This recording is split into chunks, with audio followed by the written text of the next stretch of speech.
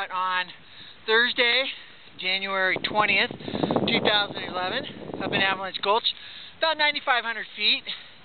Dug a pit here, and what I'm really finding is spring-like conditions just about everywhere due to the warm weather and the previous warm weather and rain, high snow levels.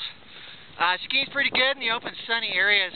As far as the snow stability, what I found was that the top foot of snow is very hard. A lot of ice layers, like you can see right in here, just a complete solid ice layer. There's several of those in the top foot due to rain and other melt-freeze activities that have set up several thin ice layers. I was unable to get this snow to move. I did a roosh block.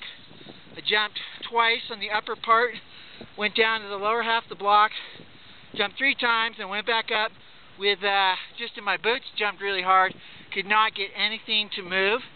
There's not really any signs of any avalanche, recent avalanches up here. A couple things you do see up high, we still have a lot of rime on the rocks. Climbers should be heads up for falling rime on warm days.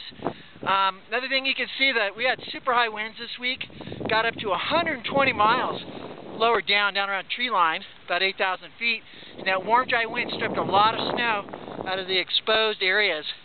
So it's really spring-like conditions in January up here on Mount Shasta right now, and the best thing to do is stay in the open south-facing aspects in the sun and have fun.